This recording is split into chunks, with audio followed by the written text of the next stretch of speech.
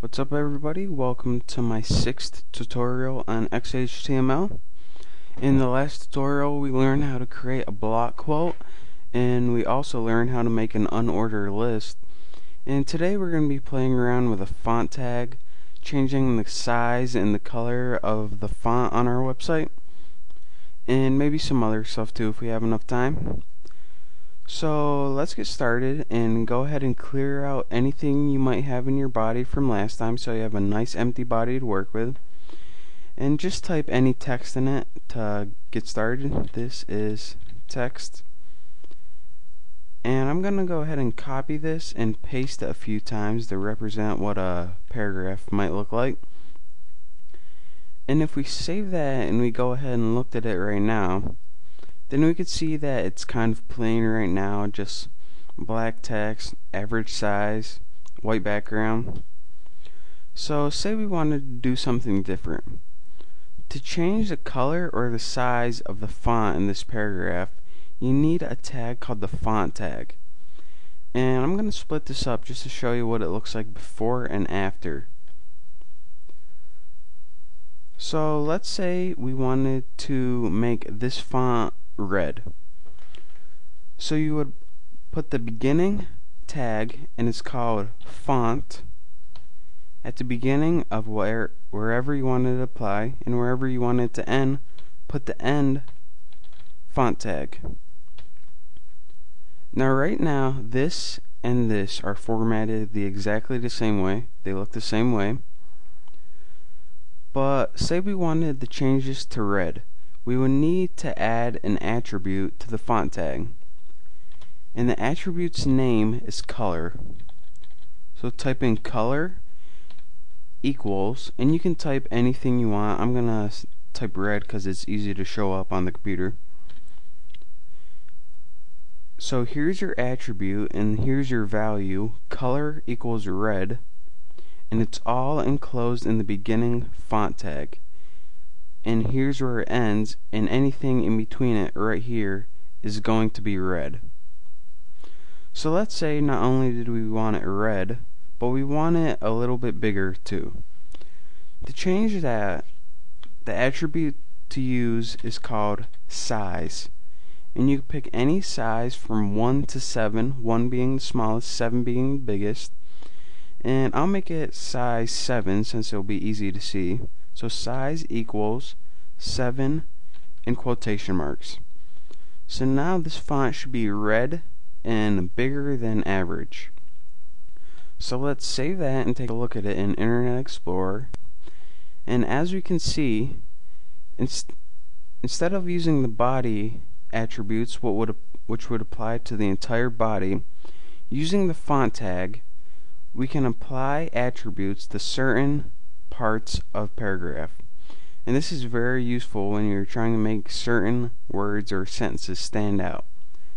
As you can see, this is all that we applied with our font tag, and this is what we left normal.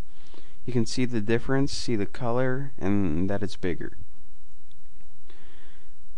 Now you can also use one more attribute that's very helpful, and that's called the face attribute.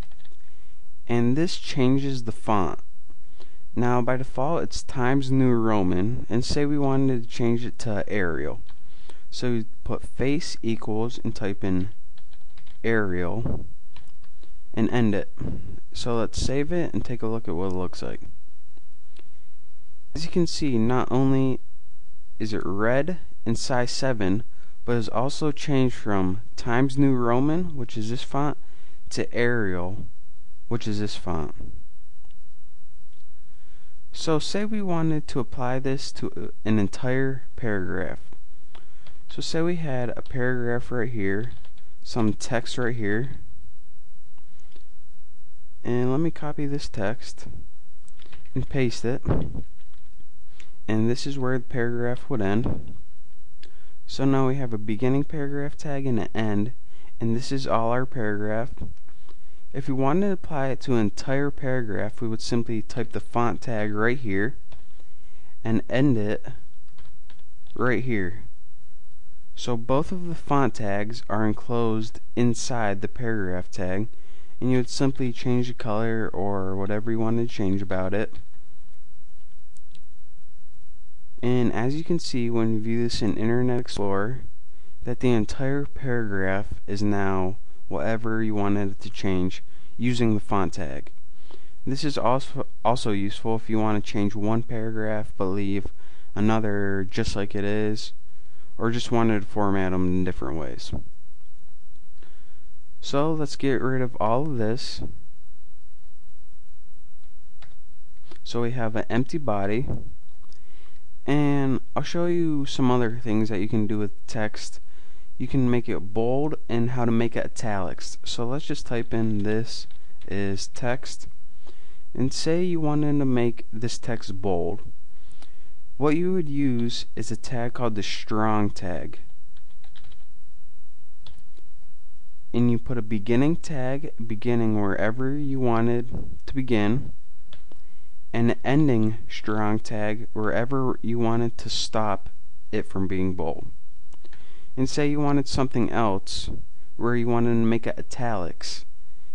Do that, you would open with the EM tag and write whatever you want to make italics. This is italics, and end it with the ending EM tag. So anything you want to make bold, you surround the strong tags, and anything you want to make italics, you surround with the EM tags. So let's save that and take a look at what it looks like.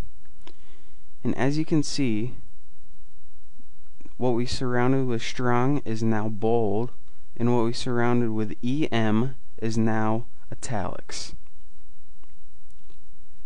And I'll show you guys a couple more symbols that are quite useful. So let's close out of this. Say you wanted to add a copyright sign. To do this, you would put the symbol above the 7, the ampersand, and type copy and type semicolon. Now this character is special. It's not like anything else.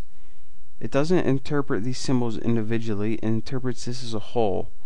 This entire thing together is a copyright sign.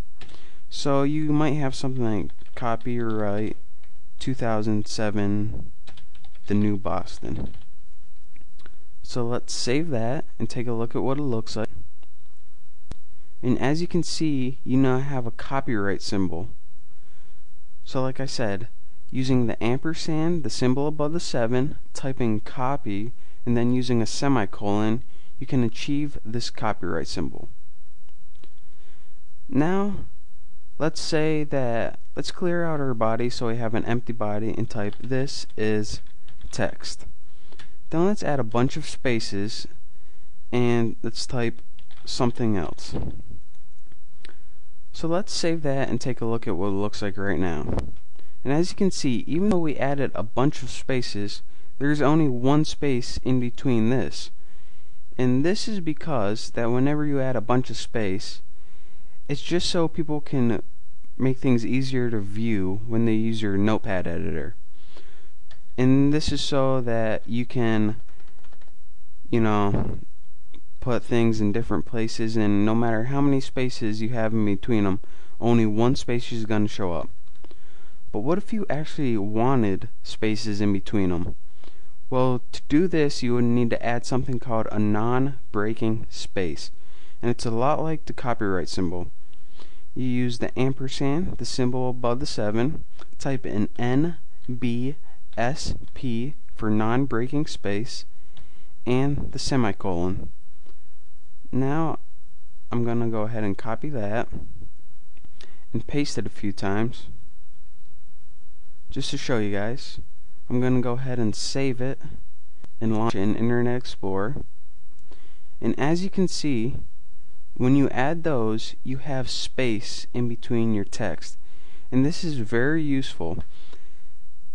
If you just keep adding spaces without this, then the browser is not going to recognize this as an actual space. If you want to make an actual space that your viewers can view as a space, you need to add the non-breaking space symbol.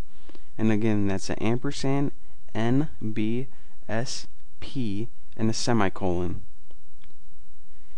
And we're out of time for right now, but in the next tutorial we're going to be learning about how to create links.